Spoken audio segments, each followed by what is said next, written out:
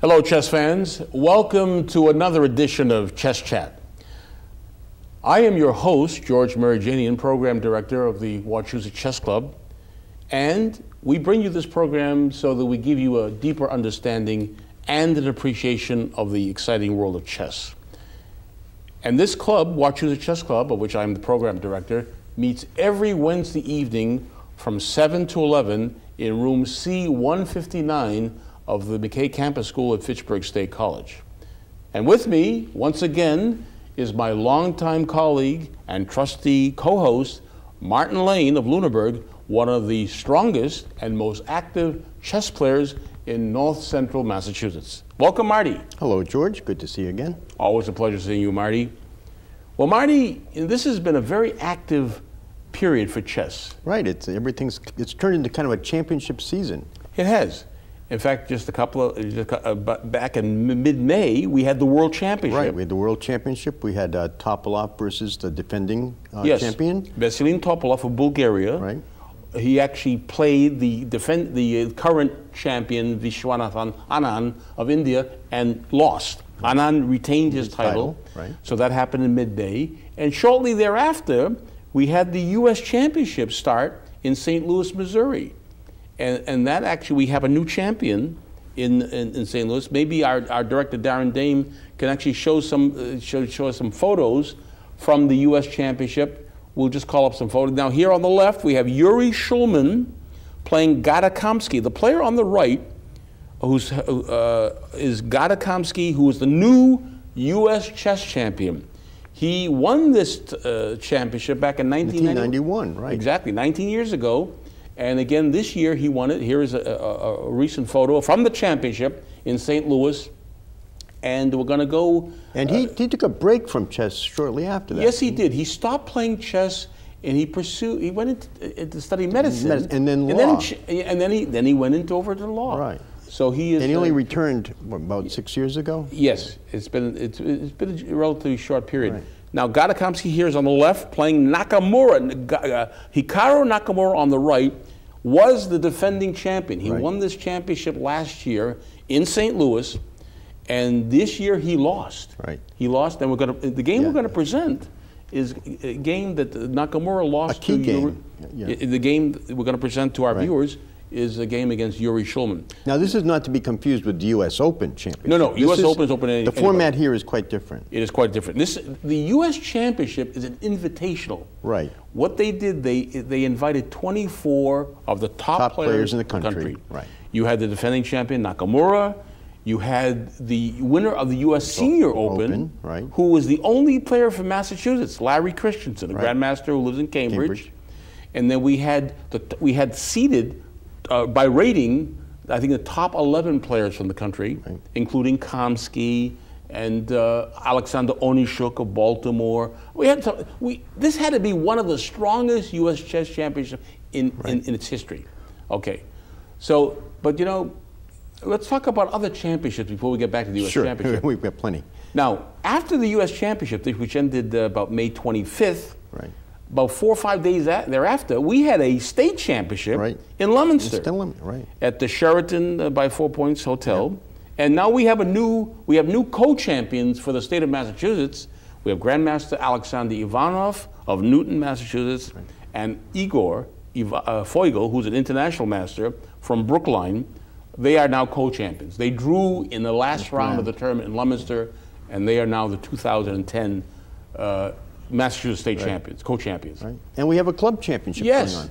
And just this past week, actually it was on June 9th, we now have a new Wachusett Chess Club champion. His name is Tony Cecilini. He's a Class A player from Jaffrey, New Hampshire. He just joined us. Just joined a few months ago. Yes, he did. And he's a fanatical player, a great player. I mean, a very skilled tactician.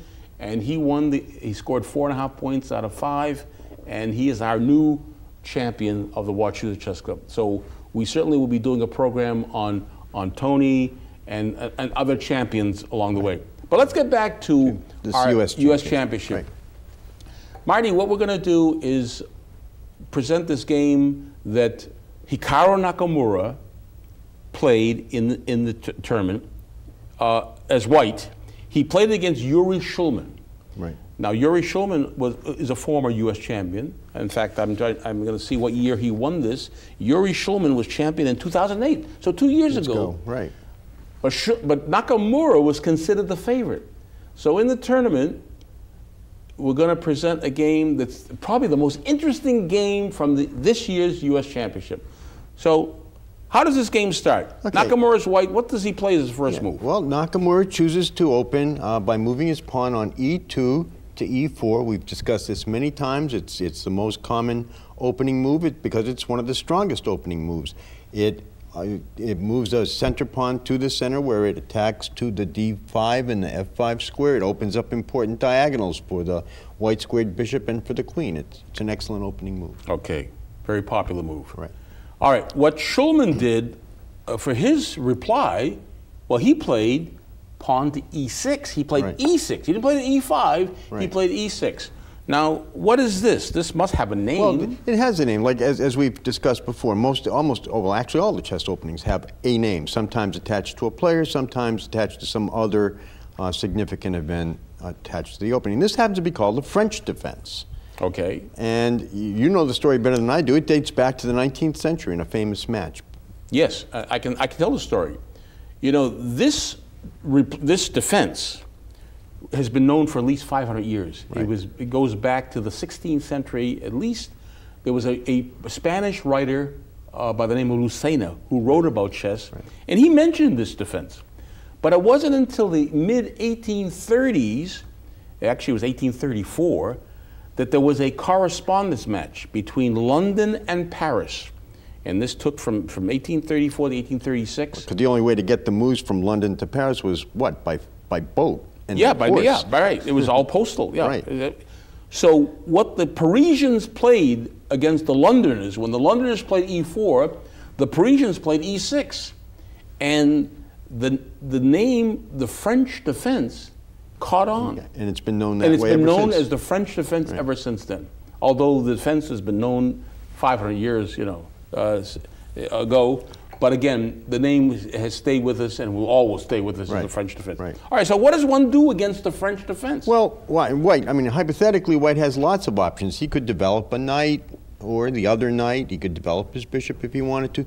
But if Black is going to give up occupying the center, if he's not going to challenge that center directly, what I would bet 90% of the players do is they play the pawn on d2 to d4, which is what Nakamura did, occupying the center, taking those center squares. All right, so it's always a good idea if your opponent gives you a chance to put two pawns in the center, you should always take advantage of that. Right. Okay, so what Shulman did on his second move, well, he followed up with d5. Right. All right, so now with this move d5, now he's attacking the pawn on e4, which is undefended. White has some options. He can advance the pawn. That's okay, one choice. He can defend the pawn by putting a knight on d2. All right. He could put, as what happened in the game, put it on to c3. He could exchange the pawns, but that doesn't give White any kind. That really deadens the game and probably. And you know what's interesting about that? That exchange, the e takes d5. That's what the Londoners played against the Parisians. They gained nothing out of it. In fact, they lost the match. They lost their correspondence match by playing something. It doesn't present any challenges to Black to exchange pawns here. Right. Now, as you pointed out the knight, developing a knight, defending this pawn, either to d2, and which is what I do. And what's interesting about this knight d2, it blocks the bishop, but there's a reason why playing the knight to d2 to defend the pawn is a choice of many players, because it actually prevents a pin. If the bishop were to come here to attack and pin the knight, you simply advance the pawn, and now the bishop has to go someplace. The bishop now has to retreat. It's a lost move. So it's a waste. Right. Okay, that is why the knight would go to d2. But in the game, what did Nakamura, however, play in the game? Nakamura took the knight on b1, played it to c3, which is a very standard move. It does allow the pin, as we'll see. Nakamura, by the way, came in for some criticism for allowing Black to play the French defense. Shulman is a well-known expert on the French. And he knew that. Nakamura, and he knew this. He knew that. Nakamura knew that Shulman. So he's really challenging Shulman. He's playing to Shulman's strength, but it's a challenge. Okay. Yeah.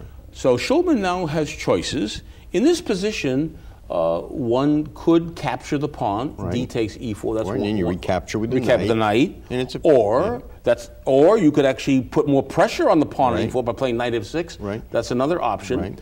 But what Schulman played was bishop b4, pinning the knight. Right, which renews the attack on the e4 pawn. Right, exactly. Now because now the knight can't recapture because it's pinned against so the king. the pawn on e4 is vulnerable. Right. Okay, so and what does... Nakamura does is he advances the pawn. Again, exchanging would gain nothing.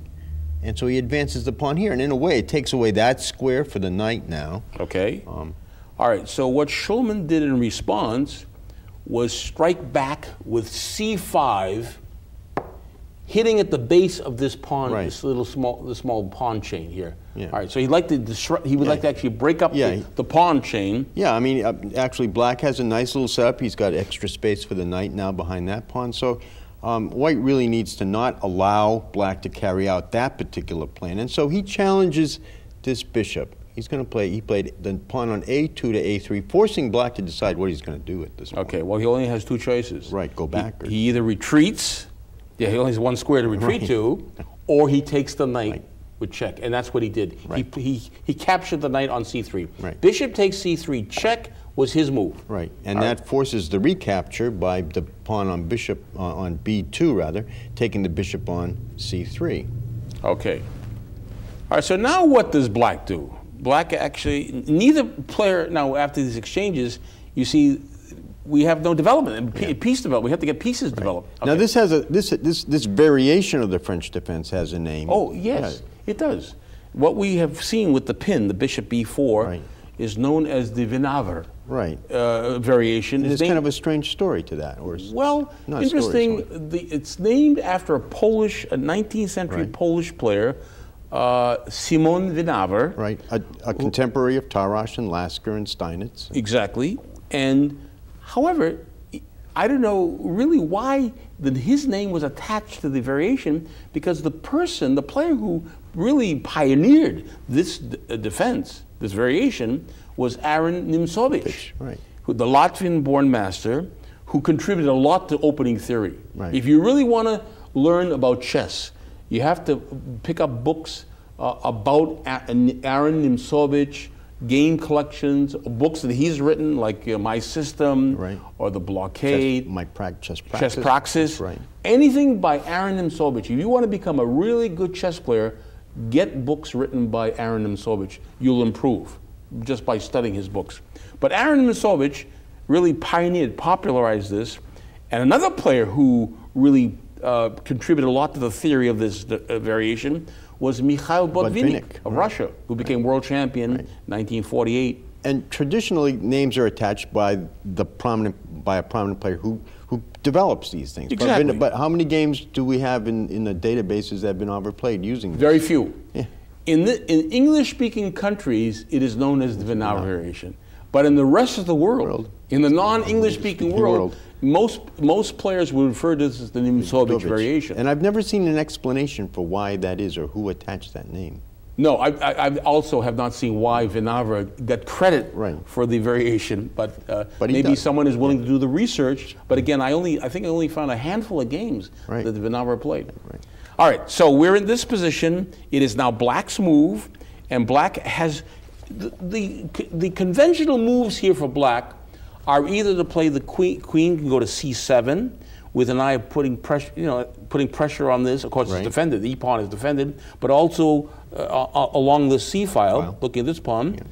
If you're not going to play the queen e7, you could play knight to e7, which Schulman has done on many occasions. He's played knight e7. That's his most common response. Okay.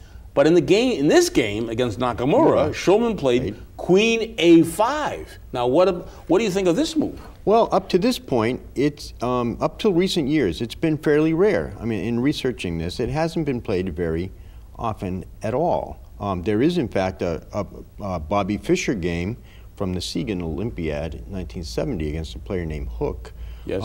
Fischer Bill Hook. Yes. Right.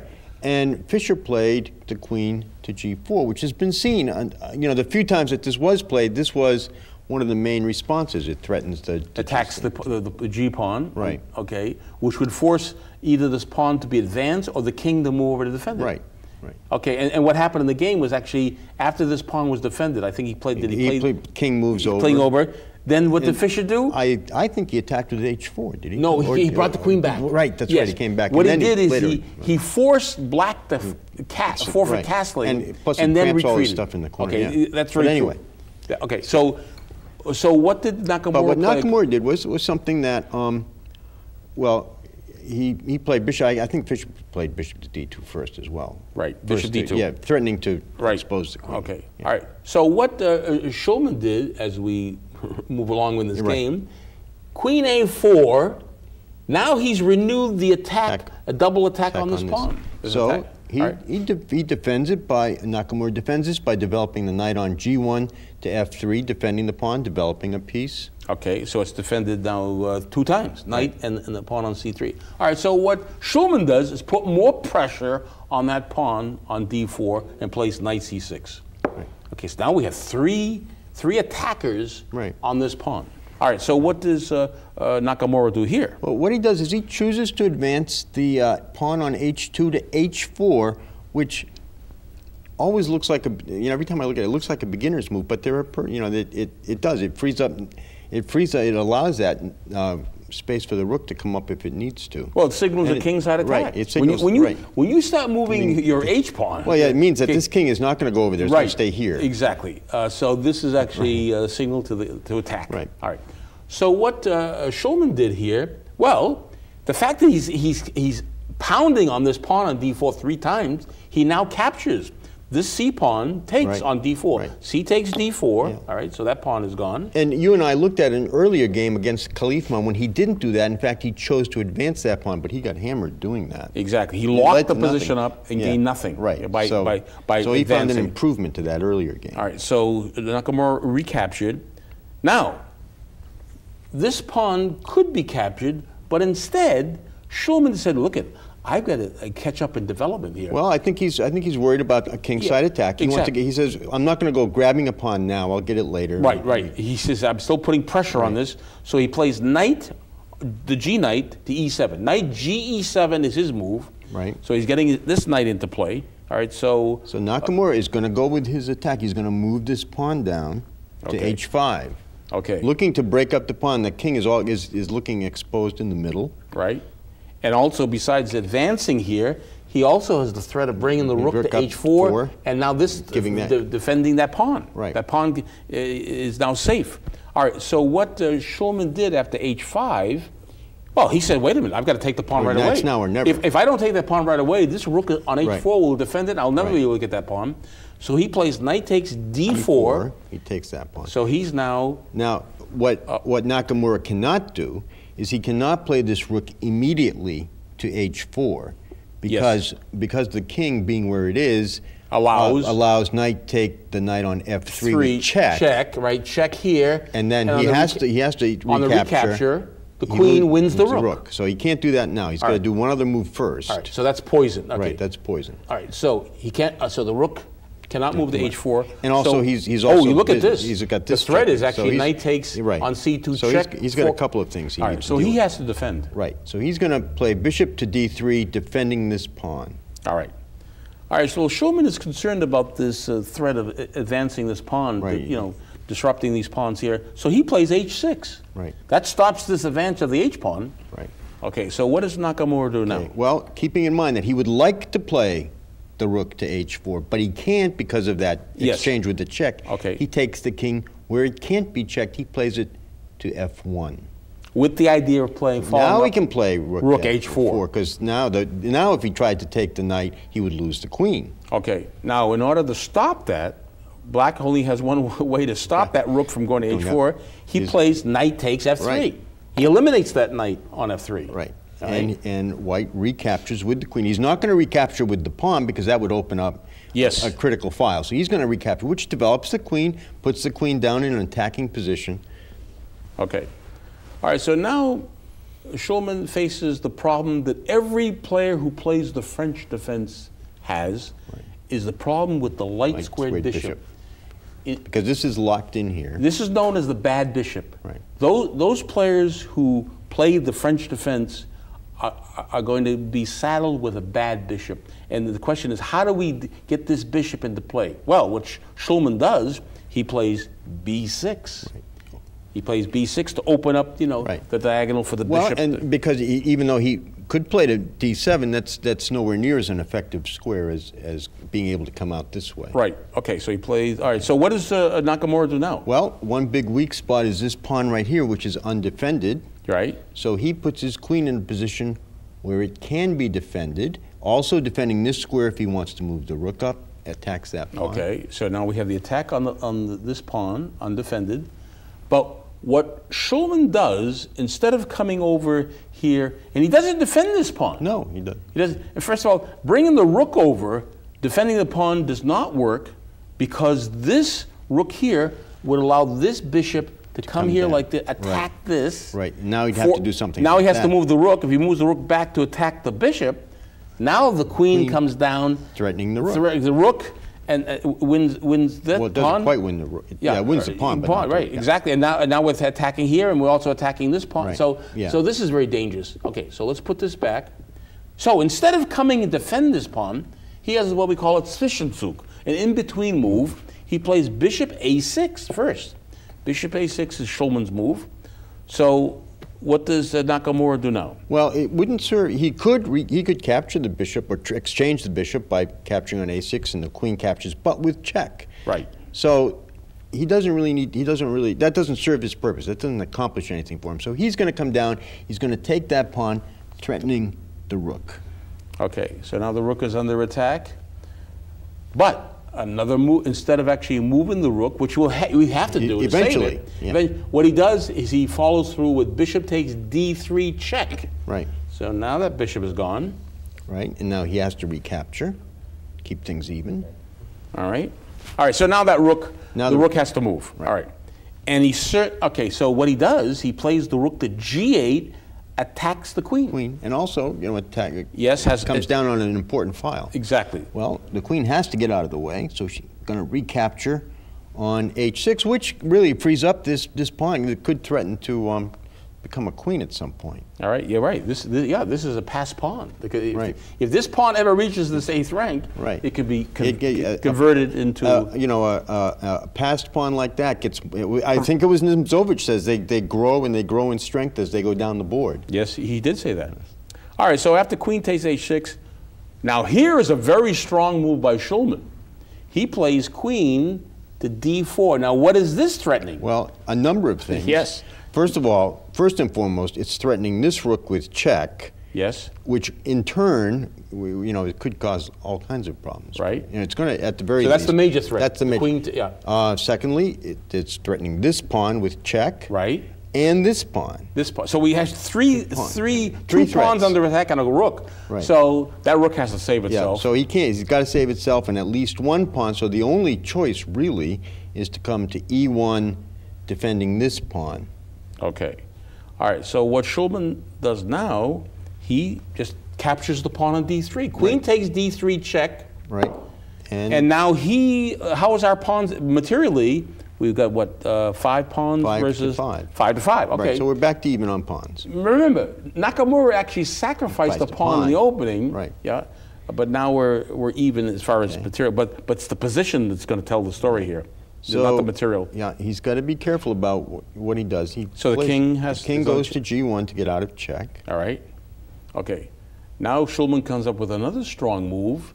He plays rook on a8 to c8, seizes the open file. And it's always good. Well, he's got 2 big open files. Yes, he does. You're right. He's got the rook on g8 on this file and the rook on this open file. Right. And it's always good. If your opponent gives you a chance to put a rook on an open file or a semi-open file, because there's an enemy pawn. It's the best place to put rooks on open or semi-open files. All right, so what is one alternative to c8 was one alternative was for instead of playing rook to c8 to play the queen take on a3, right. And then also to defend this knight, give a little extra protection. But it also gives 2 protected pass pawns on this side. Oh, yes, he does. So he could have actually. So he had 2 really good moves. So Schulman could have won the pawn and actually been threatened with the pawn. He had 2 good moves. Okay. All right, so, but he's being very active. This is a very active move. Right, okay, so he plays rook to c8. All right, so now what does Nakamura do after rook c8? Okay, then he plays bishop to g5, which blocks off this diagonal. Yes, okay.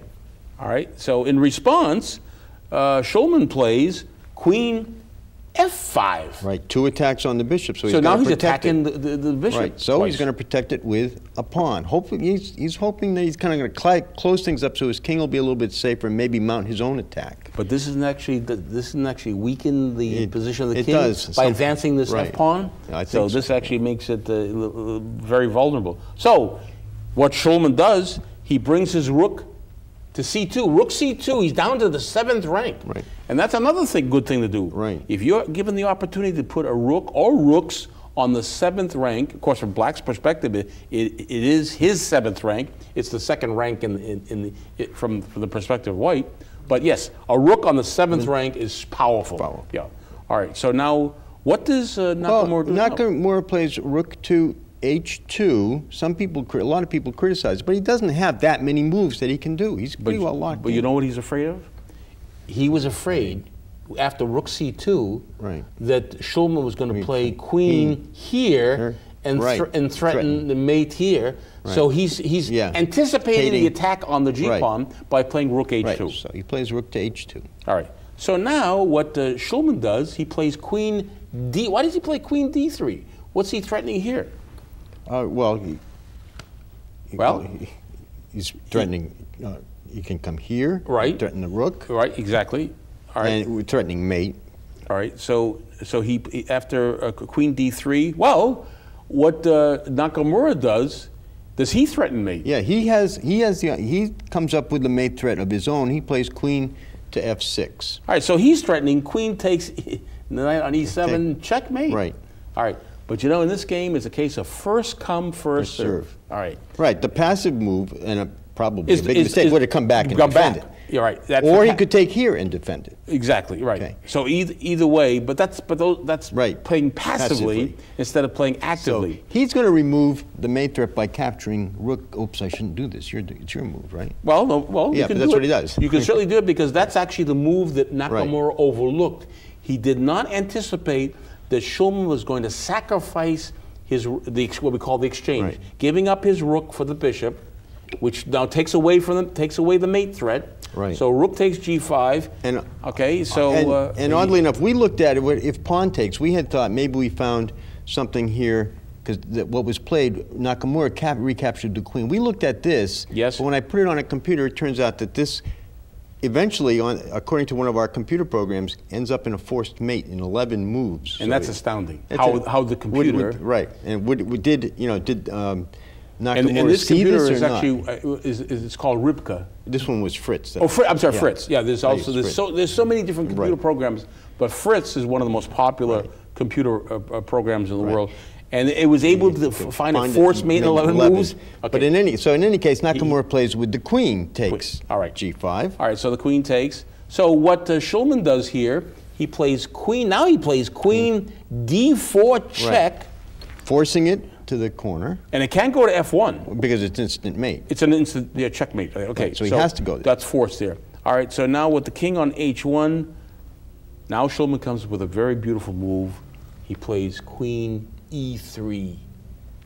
And Nakamura can only resign. Now, why did he resign? I mean, true, the queen is attacking the rook with checkmate. Well, the rook can't take the queen because the rook would come down, check, and he can only block it here, but then it would just delay the checkmate. Right. What would happen if in this position that the queen came back to h4, protecting the rook? That doesn't help matters, does it? Doesn't, because he can still come back And this is the crusher. Rook c1 is coming regardless. Because now the rook can't take the queen because it pins. All right. All right. So this is how the game ended. So after queen e3, the game ended. Well, chess fans, you see one of the best games from this year's U.S. Championship. This is Yuri Shulman defeating Hikaru Nakamura. Yuri Shulman then went on to lose in a tiebreak situation against Gadakamsky. We'll see you next time on Chess Chat. Stay tuned for the next program.